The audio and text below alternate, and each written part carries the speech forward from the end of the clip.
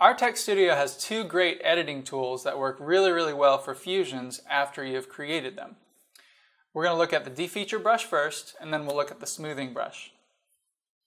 So I have a sharp fusion from a spider scan created here. This is a watertight model. I'm going to come into the Defeature brush in my editor and select the 3D selection tool. This is the method that I use for selection most of the time. If I come in here, I'm going to hold Control just like I do with the eraser, and my selection circle will pop up. I can make it larger or smaller, just depending on what I need. And this is how the Defeature tool works. Unlike the eraser where it just erases, the Defeature, when I let go, it erases whatever I selected and then fills it in. So that's not a great example, what I just did there. That's not really a great example of what you might use this for. I'm going to hit cancel and go back in. What I might use the Defeature for is maybe I don't want this ear detail here, right? Or maybe you have something sticking out the side of the model that you don't want. So I can just select like that, and now it removed that ear detail. So that's the 3D brush.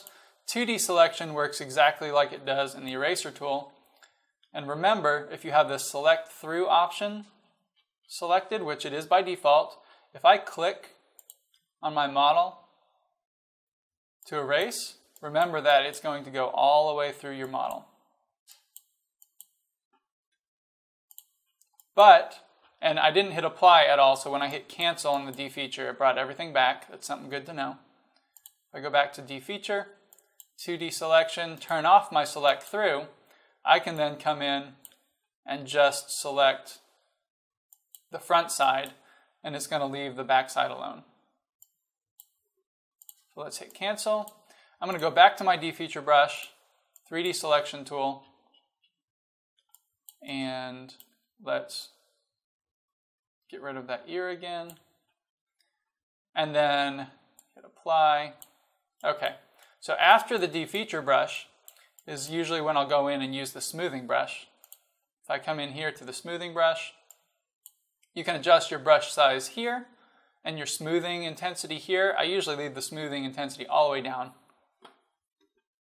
Again, you hold Control to bring up your brush circle, your selection brush, and change the size.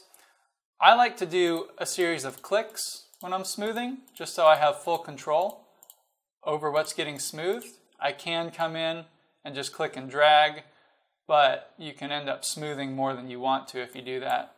For example, if I wanted to smooth his whole, just his face, I could do 1 or 2 clicks to smooth the face, but if I click and drag, it's going to get rid of his entire face.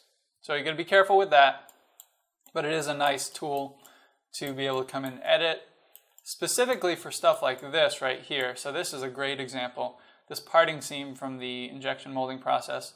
I can come in, again, I can do a couple clicks, or this might be a case where you do want to just come in and really smooth that out by clicking and dragging, and then maybe make it a little larger and just do a couple clicks across and get rid of that seam.